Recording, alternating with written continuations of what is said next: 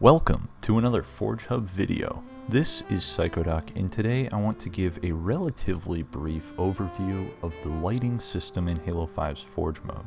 Now this lighting system has a ton of depth to it, and I'd love to get more in depth with that and make a more comprehensive guide to the lighting system down the road, but for now I want to just cover some of the basics. So in this video I'm going to talk about using spot and point lights to actually light spaces, make them readable and more visible. And I'm also going to talk about using cones and gobos to create some nice aesthetic effects.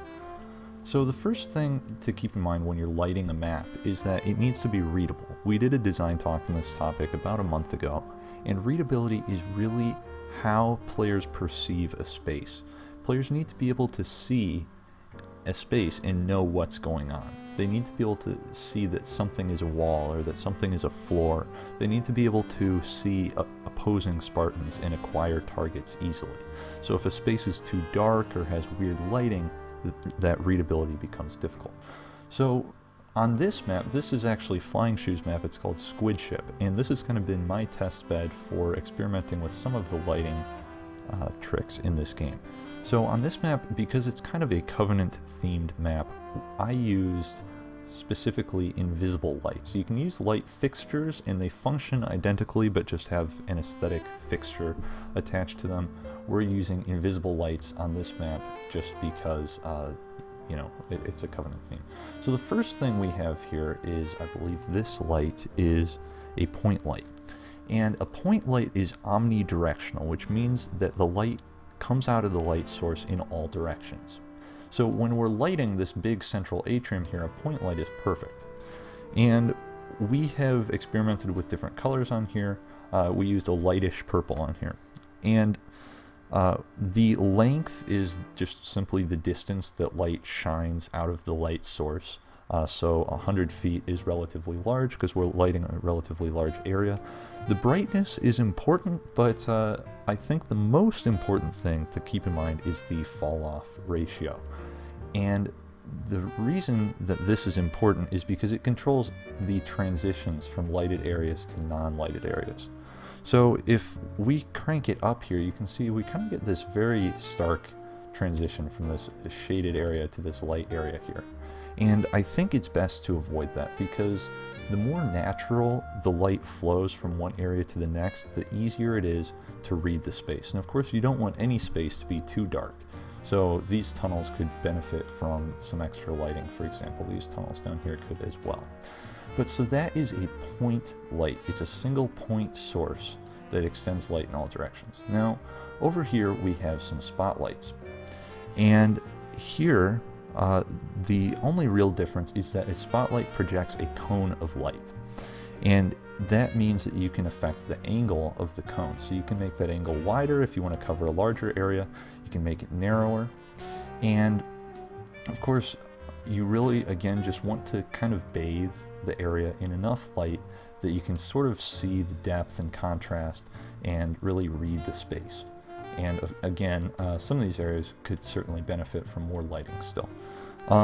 Another thing that we have done on this map is we've used colors to create subtle differences from one side of the map to the other. So this is the blue side of the map, and we've used blue-violet lights.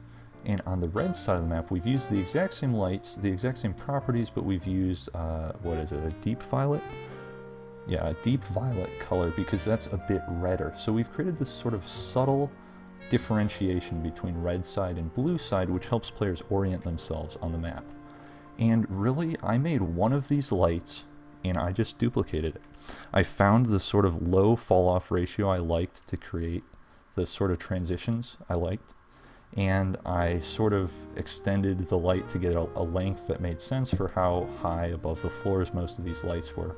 And then I just started duplicating them, and I could continue to do this and start duplicating them, adding light to additional places. But so that is a spotlight. It's a directional light.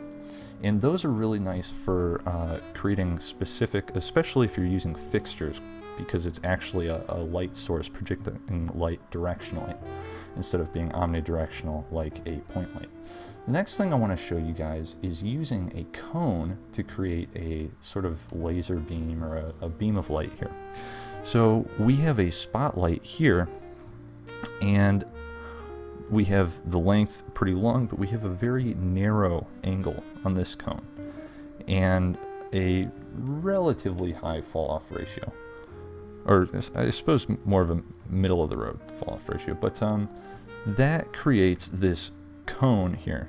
And if the cone itself you can edit as well, and that is sort of independent of the actual directional cone from the light. But using either a wide cone or the light rays cone with, again, a very narrow width allows us to create this projected beam of light. So that looks really cool and kind of helps sell that Covenant aesthetic on here. The next thing I want to talk about is using Gobos. So over here we have this light bridge, and if you see under it, we kind of have this projection, as if the light is coming through the bridge and projecting these rays down here. So a gobo kind of projects an image from a light, and it's a dynamic image, it moves. So here I've taken a spotlight and I've sort of tried to match the color of the light to the color of the light bridge itself. And again, the length, it's just long enough to project on the floor. The angle, I don't think I really messed with too much. It's not too bright, it's fairly subtle here. But then if we go down to Gobo, we have this data stream effect, and of course there are a bunch of other cool effects too. Some of these are downright distracting and obnoxious, but I think this data stream looks really cool. It's just a subtle touch. This isn't a readability thing, this is just an atmospheric thing that helps add some pizzazz to the map along with the falling snow and all that. And those are important to keep in mind too, but of course the readability of actually lighting a space so that it's bright enough for target acquisition to be possible is really important. So you can see, if you look at my hands here, my Spartan is very much in the light. And then over here it's a little bit darker, so I might want to add some extra lights over here.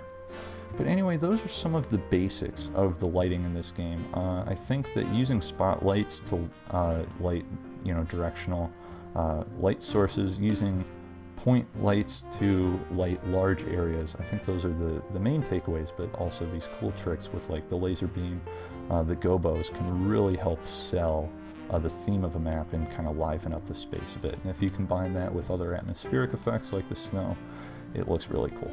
And again, using the subtle differences in color from one side of the map to the other is something I would highly recommend on a symmetrical map.